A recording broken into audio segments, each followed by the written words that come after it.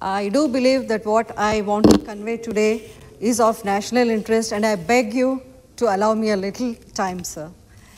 Sir, on a recent visit to Kashmir, after a gap of many, many years, what took my breath away was not just the breathtaking beauty of Kashmir, but the sight of our beautiful national flag flying high and proud for the first time ever in Kashmir, sir.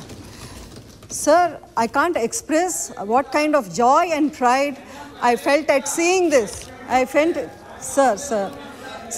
Please sit down. Sir.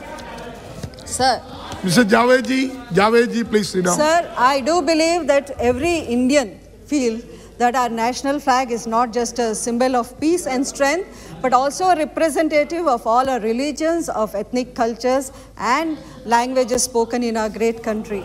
Sir, today I want to draw the attention of this august House and the Government of India to a recent incident which happened in the district of Guntur in Andhra Pradesh state, sir.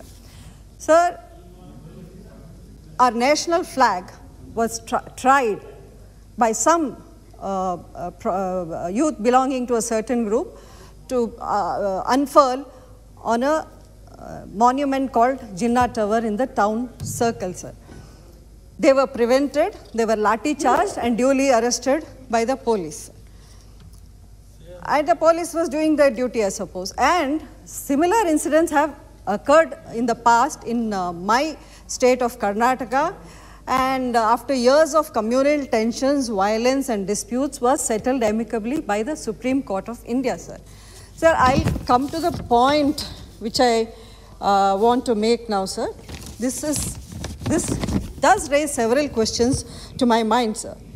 I just want to know, are there any places in our nation, still designated places, where we are not supposed to fly our national flag, sir? We are not supposed to hoist or unfurl our national flag. Are there places which prevent people from unfurling or hoisting our national flags, and why are we okay with it, sir?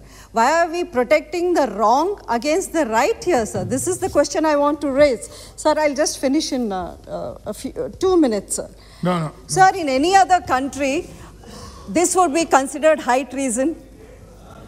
Shouldn't we take necessary steps to make clear mandates on whether this is allowed? The prevention of hoisting our flag is allowed in our country. Should be a matter of shame for all of us, sir. Yes. Sir, I would urge the government to take a serious view of this and ensure that any Indian, anywhere in our country can hoist the flag without fear and with pride in the great country of India. Jai Hind, Jai Karnataka. Very good.